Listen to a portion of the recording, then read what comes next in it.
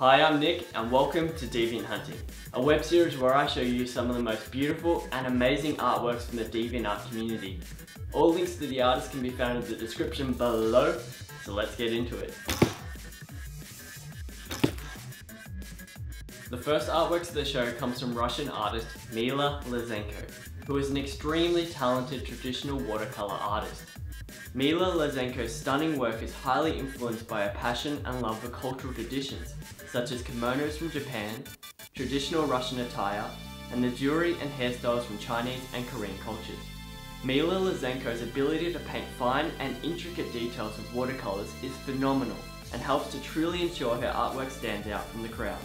To achieve these results, Mila Losenko uses a very fine brush and lots of patience. Mila Losenko doesn't use any masking fluid to preserve white spaces in her artworks, which is a demonstration of her amazing skill level. To any artist wanting their work to stand out on DeviantArt, Mila Losenko offers this advice. It's important to constantly upload new artworks to engage your audience, and don't forget to mutually give feedback to other users. Mila Losenko currently works as an illustrator and also has a Redbubble online store where you can purchase prints of her many beautiful artworks. Italian woodworker HouseOfLostPlay creates amazing and unique custom wooden pipes.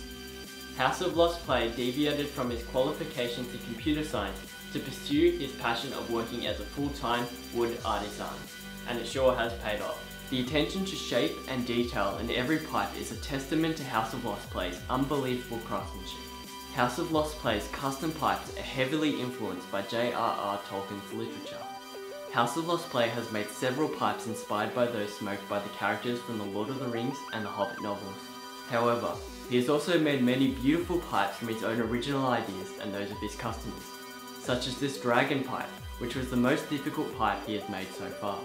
HouseOfLostPlay started woodworking at the age of 18 in order to make his own electric guitar. Since that point, he has been fascinated by wood, as there's never two identical pieces of wood. Each piece has its own look, feel, sound, and behaviour to work with. For beginner woodworkers, HouseOfLostPlay says, "Every error is an experience. Do not rush, be patient." Check out HouseOfLostPlay's Etsy store, where he has many unique pipes available for purchase. AKOrganicAbstracts paints mesmerising, intricate, and meaningful abstract art on wooden panels and custom skateboard decks. AKOrganicAbstracts has traditionally painted her stunning abstracts on large wooden panels, but has recently found success painting skateboard decks for younger audiences. AKOrganicAbstracts' work is just so much more than mere paint on skateboards and wooden panels. It offers an observation and insight into the state of the modern world.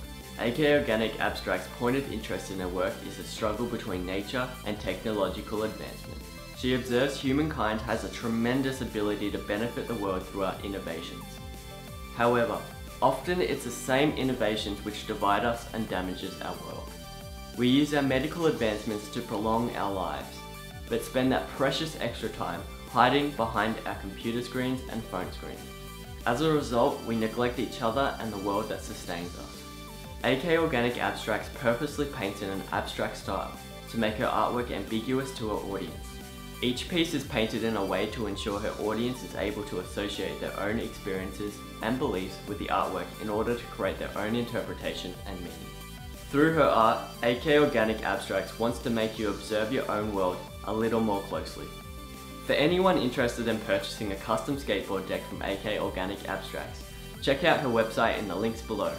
Estonian artist Kinko-White paints breathtaking mixed media artworks influenced by J.R.R. Tolkien's literature. Kinko-White's unbelievable artworks are well complemented by her unique choice of canvas, which is a simple notebook.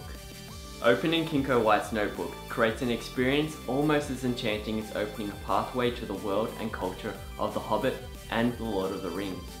Kinko-White is immersed in J.R.R. Tolkien's wonderful literature and Peter Jackson's film adaptations of The Hobbit and The Lord of the Rings. When she paints, she experiences and becomes part of the beautiful, mystical, and alluring world, which is Middle-earth. To create these beautiful artworks, Kinko-White skillfully blends together a variety of materials, such as acrylic paints, watercolors, gel pens, ink, and glitter. There may not be any more Middle-earth themed movies to look forward to, but you can certainly look forward to Kinko-White's artworks. Kinko-White has an awesome Society 6 store where you can buy her beautiful canvas prints and phone cases, so be sure to check them out. Thank you for watching Deviant-Hunting. You can check out each artist's online store and profile in the description, and don't forget to tell me which artist you like the most in the comment section below. Furthermore, please check out the DeviantArt group called Deviant-Hunting to post your own work and see some other works from other Deviants who also watch the show. Bye for now, but not forever.